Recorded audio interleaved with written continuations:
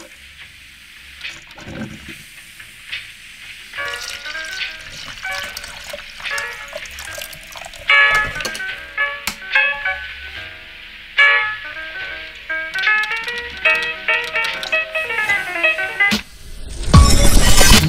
really the type of girl that would do anything.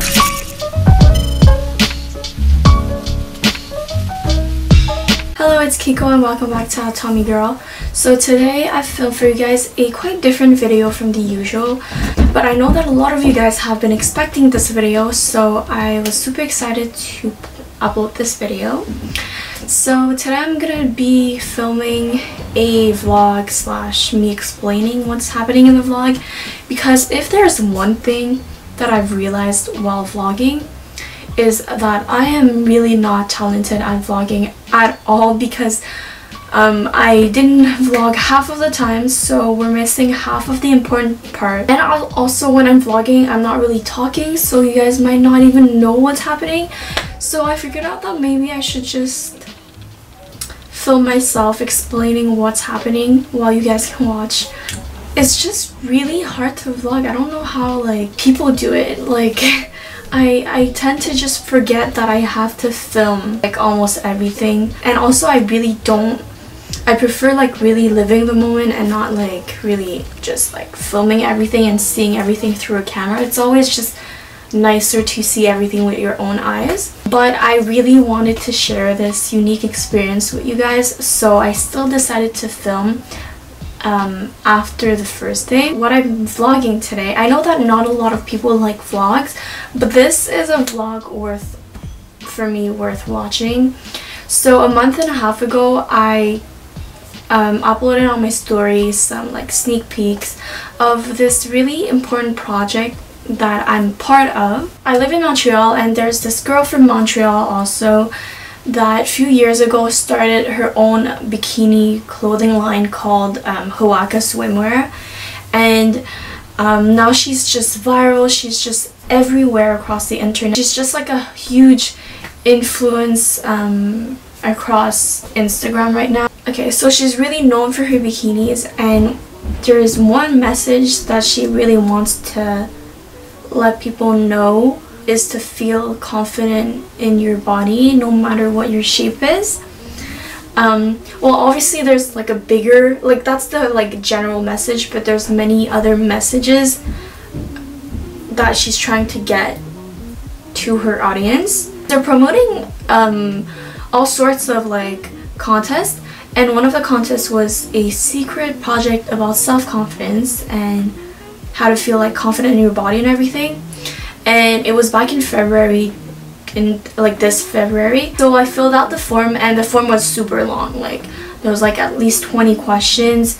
So I really answered everything honestly and like from the bottom of my heart. And they were just asking me a bunch of questions about confidence and my insecurities, how I feel confident in everything. And I know that a lot of people can't picture me talking about self-confidence. I wouldn't be the greatest person, I feel, to talk about it, but I gave it a shot because I know that YouTube and fashion has been a huge, like a big influence on my life. So I based myself on YouTube and like my passion for fashion, and I answered all the questions, and then at the end you had to upload one picture of yourself, and I just uploaded this picture that I'm gonna insert here.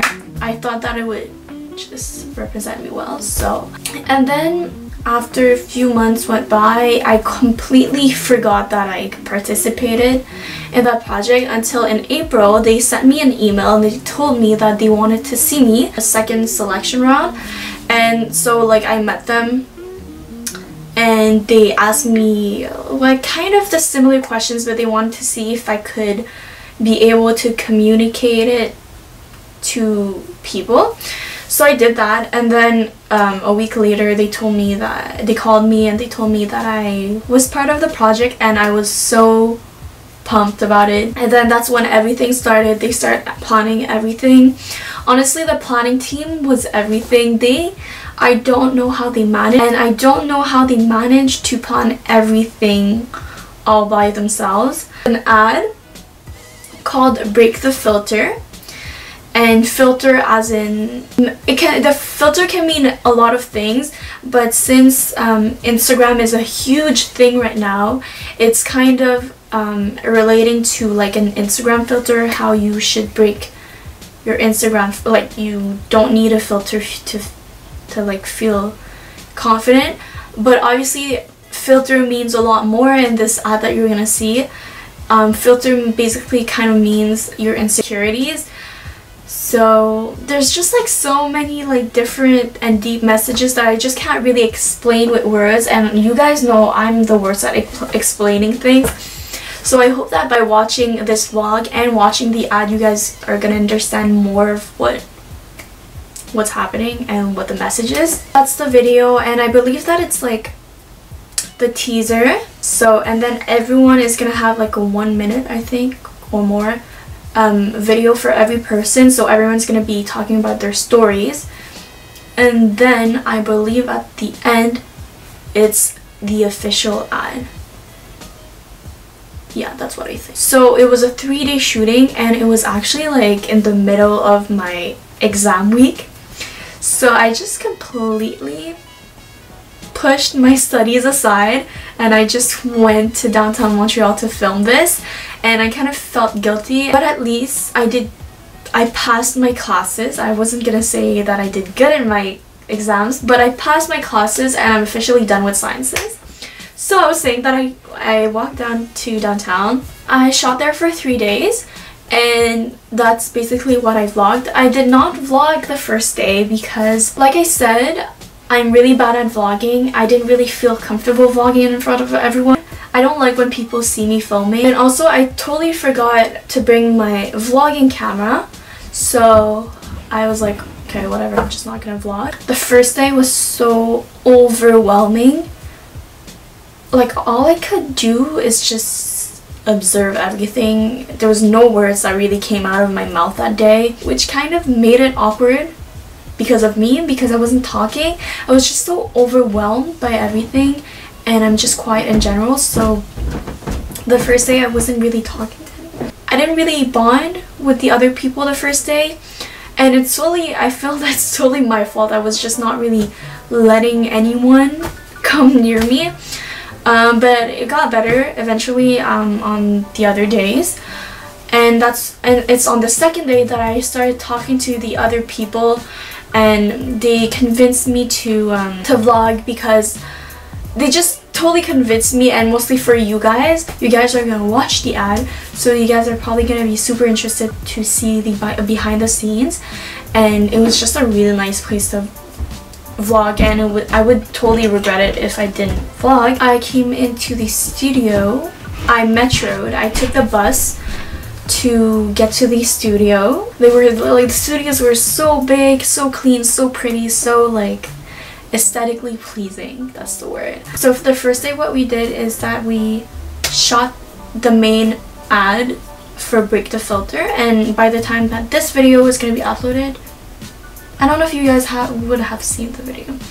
I don't know, but I'm not gonna explain it because like the ad says everything. And in the studio room, that's when we would get our makeup done, and that was the first time ever that I got my makeup done by anyone ever, and I just honestly felt like a model. Yeah, so I got my makeup done, and then and then they gave me a bikini to try on. So the first day I got this, I got a new, like, it's called the Kiko, the pink velvet Kiko swimsuit. She named it Kiko because I was the first person to ever wear it before it got released. And then that's when we shot the ad. There was like a lot of filming equipment, which made it look so professional. It was really professional. And yeah, so we filmed that. So the first day, since it was the ad, everyone had to be there at the same time because it was like a group thing. Everyone had to be in the ad. And then after that, yeah, I think that was it. second day, I woke up, I don't remember what time, but that's when I started vlogging, and that's when I can explain to you guys what's actually happening. So here I'm just showing you guys where the studio is. Like I told you guys, it's really in the middle of nowhere.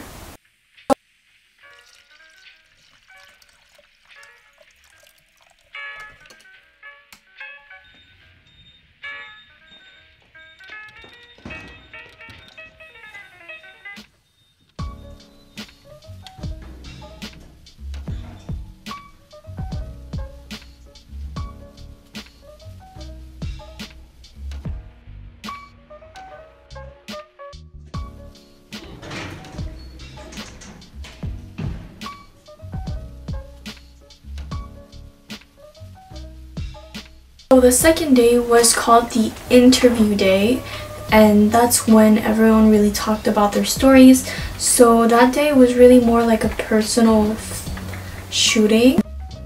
So here I'm going through the back door to get in, because since we were doing the interviews, it was really important to be silent because of the microphone. So I'm getting by the back door.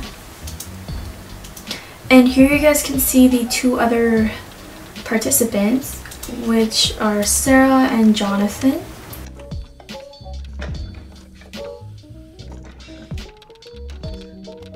Our private room, and then here is the shooting room. Okay, so here I'm just giving a little tour of like our room, and then you can see some bikinis and everything.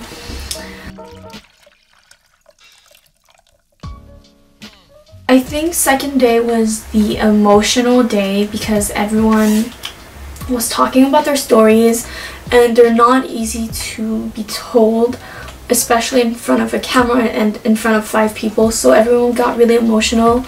There's Maud, Jonathan, Jessica, Sarah, Camilla, and me. But there was one thing that we all agreed on, all 6 of us, is that the interview part was so stressful because the camera is just like less than a meter from your face, and there's just like 5 people staring at you and waiting for you to answer the questions that you just blank out. The amount of times that I just blank out, didn't know what to say, is like crazy. There were many times that I was just repeating myself. I didn't really answer the questions. There's a lot of things that I felt like I didn't have enough time to explain. I didn't have enough time, I feel like, to talk about all my insecurities. I didn't know what kind of insecurities they wanted me to talk about. So I just said 2 random stuff that are accurate but that do not represent all of my insecurities. So I feel like we didn't have enough time.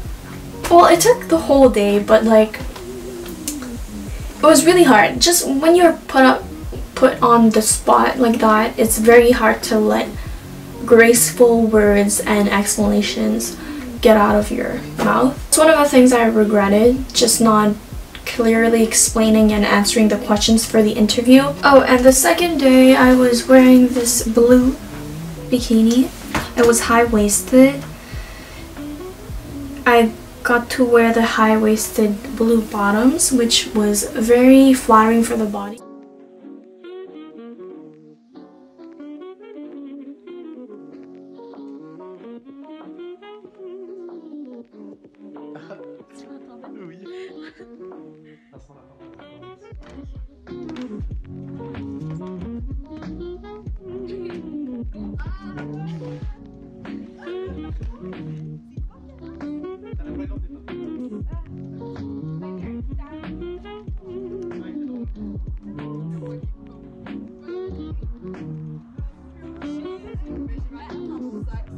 So by the end of that day, we got our surprise, and we were really excited to see what it was gonna be. The prize was to go to Oasis Surf. But we went to Oasis Surf, and you guys don't understand, I was so excited. So we ate some food.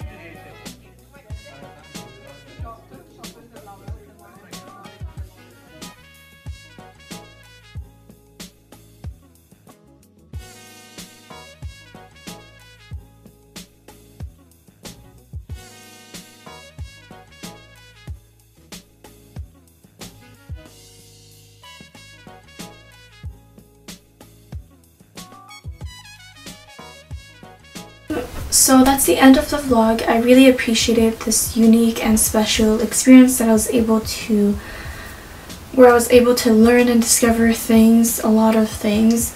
I was able to meet a lot of great people with great stories, and I just want to thank everyone that was part of this. I know that everyone put a lot of their effort, time, and energy in this, and I honestly think that the result is beautiful, and the message is even like more meaningful than just like saying it like that. I really respect what Elizabeth has been able to do at such a young age. She has been able to achieve so many things and so much more than other people of her age, which I find just really impressive. That's one of the things that that's one of the goals I've been always trying to achieve. There's so many things I want to do in life. I feel like I'm running out of time, and I just want to try to do my best to do everything that I can possibly do at my age, and I feel like I haven't done a lot of things that I could possibly do. I feel like I've also been doing a lot of things that other people that wouldn't do at my age, so I really hope she'll become more successful, because, well, she already is successful, but I really hope that she'll continue that path and it'll bring her somewhere positive and good. Yeah. So I hope you guys will enjoy or have already enjoyed my episode. If you guys haven't watched it already, I think I'm gonna be able to link it down below, and let me know if you liked it, because I don't know what to expect. I haven't seen it yet. So yeah. So thank you so much for all your support, and I will see you guys next time. Bye!